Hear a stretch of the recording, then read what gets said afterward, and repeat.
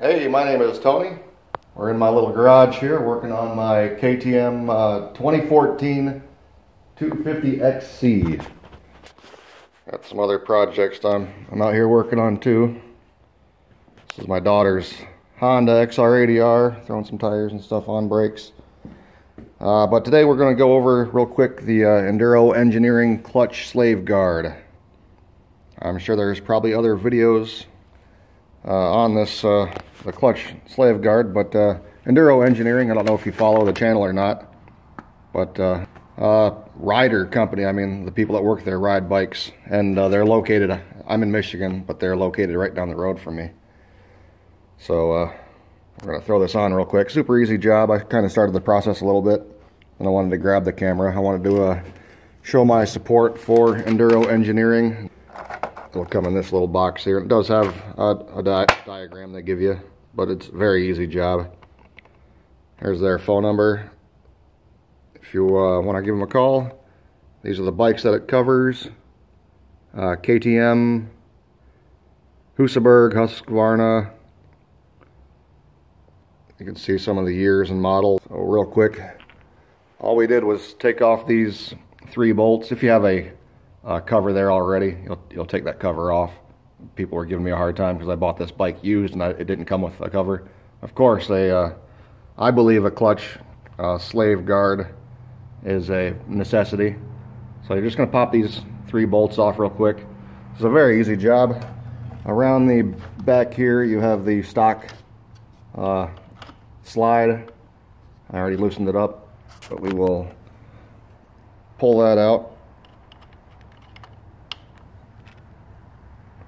There's your stock slide, and they will give you a new bolt for that. It's going to be just a hair longer to mount this.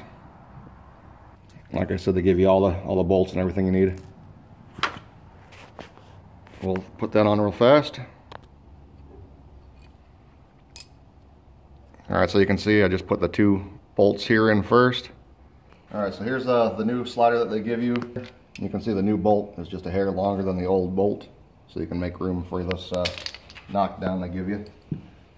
So the part with the elongated hole goes facing the back there.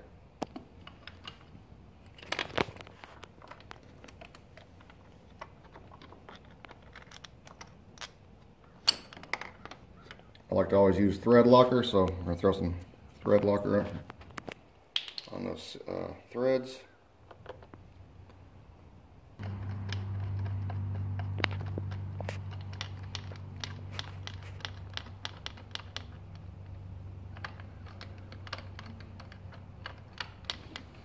Alright, so I'll snug that down here in a second.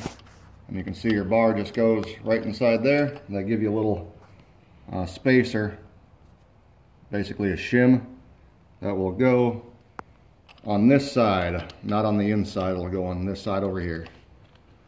I'll just run my bolt through.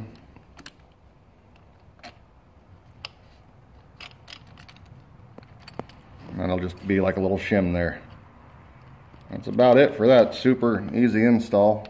Like I said, Enduro Engineering is located just 20 minutes from the house here, so we're going to support people that support the sport. And that's about it. And then we'll just snug these down.